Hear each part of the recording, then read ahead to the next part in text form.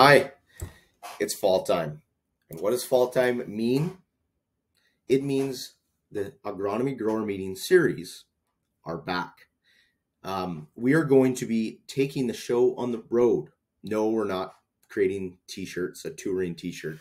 But what we're going to be doing is having 4 different agronomy grower meetings in 4 different locations.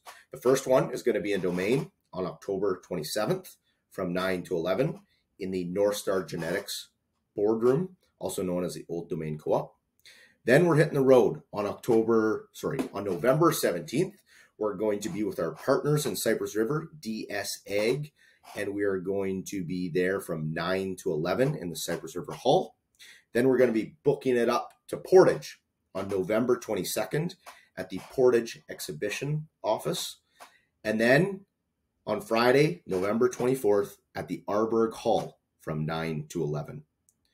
So can't wait to see you as we bring the the presentation and the dialogue closer to you to save you time. What are we going to be covering in the agronomy grower meeting if you haven't seen one before? First, we're going to be covering off what we did on our farm, what varieties we grew, how we managed them, what we learned, the mistakes we made, and what we're doing different for next year, as well covering all of the varieties in our portfolio as to how they did. And then we're going to dive into the meat of it and talk pure agronomy and management practices of different trials that we did on the farm, whether it was, does fungicides in a dry year pay? We've got 9 site years of data on subsoiling on our farm. Does it improve crop yield, water uptake? You're going to find out in this meeting. This is our second year with our protein Harvest Lab 3000 analyzer on one of our combines.